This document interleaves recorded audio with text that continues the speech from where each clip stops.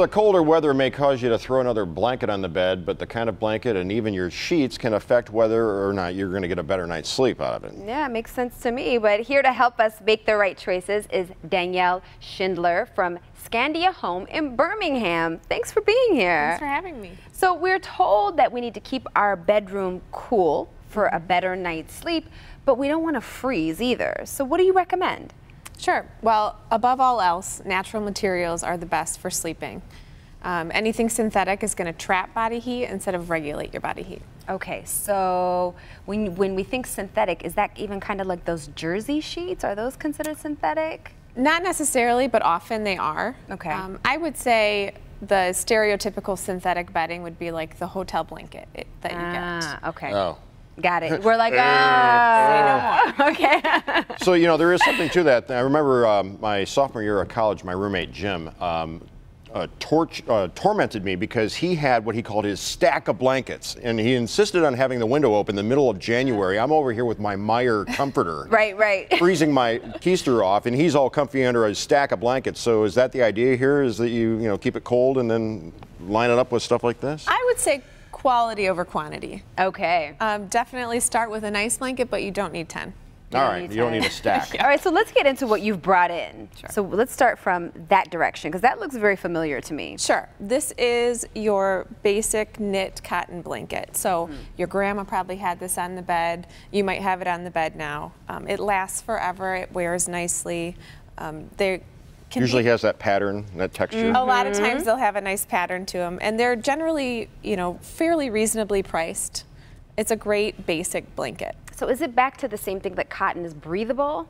Absolutely, Okay. yes. Cotton is breathable, and it's not going to behave in any way that you don't expect. All right. Which is what you What want. about wool?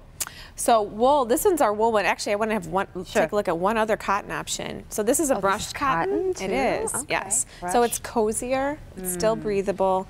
It's actually the same thing that they do to flannel sheets in a blanket form.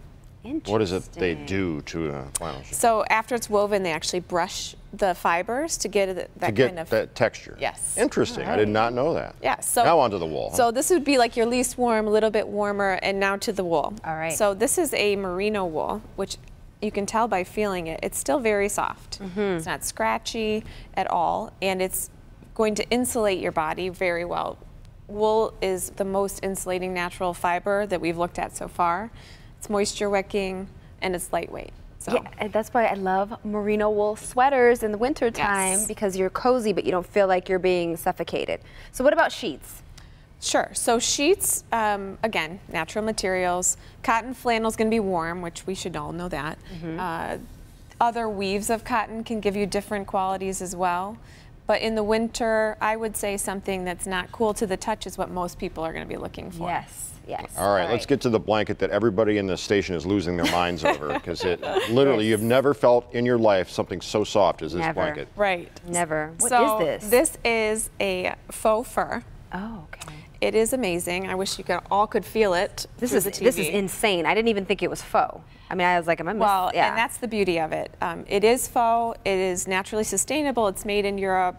You don't have to worry about it. I wouldn't put this over your whole bed because it is extremely warm, but it's definitely what you want to look for decorative elements and getting cozy on the couch, that type of thing. How does it hold up for like maintenance or cleaning or that sort of thing? So we have faux furs that are machine washable. Yeah. This one happens to be dry clean only, but you definitely can make them very user friendly. Okay, good stuff. And finally Is your good old big down. fluffy down comforter. All right. So there's a reason it's in our winter jackets. It's very warm. It's lightweight. It's breathable. It's lovely to sleep under.